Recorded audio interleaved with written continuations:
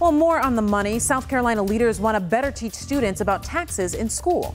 According to research from Forbes, 87% of teens say they do not understand personal finances.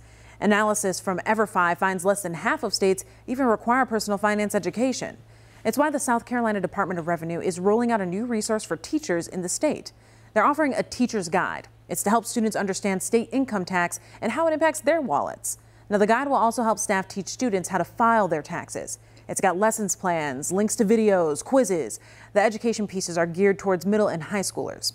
But here's the best part. If you're a teacher looking to take advantage of some of these resources, well, they are free. If you're interested, you can get the guide by emailing taxpayered@dor.sc.gov. It does have us asking this morning, what skill do you wish you learned in school? Make sure you text us at 704-329-3600. This is a tough one. I like to see the kids getting financially literate, though, and the adults as well. Yeah, and I feel like in high school we learned about, economic theory and things like that, not necessarily practical. The everyday. That's yeah. right. That's right.